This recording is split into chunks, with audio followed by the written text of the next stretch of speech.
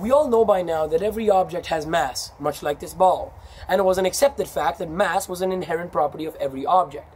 However, when we come to the world of particle physics, we observe that some particles have mass, some have a lot of mass, and some none at all. So now begs the question, what does it mean for something to have mass? To understand this, we must first understand why this question even had to be answered. Couldn't we live without knowing what exactly gave other particles mass?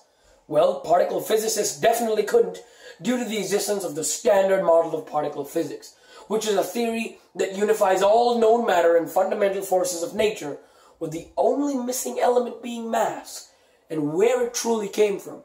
It was in 1964 when physicists Peter Higgs and Francois Englert answered this very question in their paper. Their hypothesis was that there was a field, known as the Higgs field, that surrounded all of space. Think of it as a really viscous liquid. If a very streamlined object is to pass through this liquid, it would pass without any hindrance, unimpeded. However, if a very massive, unaerodynamic object is now to pass through this liquid, it would slow down in the process, also being the reason why no object with mass can ever travel at the speed of light.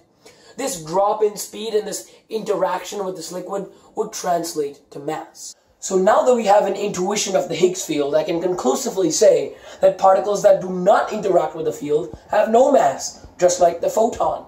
And all of the particles that do, which are basically all the other known particles, have mass due to their interaction with the field.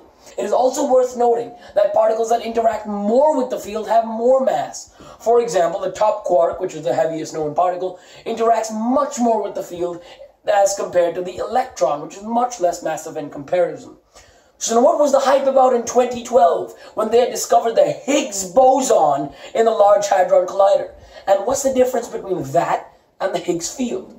The Higgs boson was conclusive proof that the Higgs field existed. The Higgs boson was a particle, while the Higgs field was a field that surrounded all of space. When the Higgs boson was first discovered, it was thought of to be the particle that gave all of the particles mass. The God particle, they called it. But as I just explained, it is the interaction with the field that causes mass. Then what is the Higgs boson for?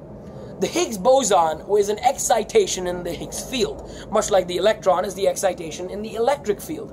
And if the Higgs field existed, and if enough energy was supplied to this Higgs field, much like they do in particle accelerators, many Higgs bosons would be produced, which in case was what happened, which landed Peter Higgs and Francois Englert the Nobel Prize in 2013, reshaped our knowledge of quantum physics, and finally completed the standard model.